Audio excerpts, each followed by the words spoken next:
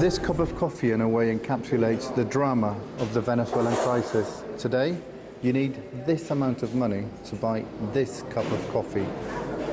But the inflation has been so out of control in Venezuela in recent years that today, this is the equivalent of what I had to pay 15 years ago for a one-bedroom flat.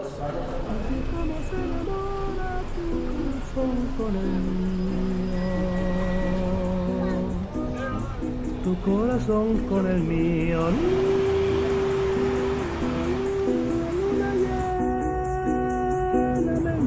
Now, one way of finding cash here in Venezuela is coming to social media. If I just do a very quick search on Facebook, I can see here someone is selling cash for a fee, obviously, and then all you have to do is just go pick it up.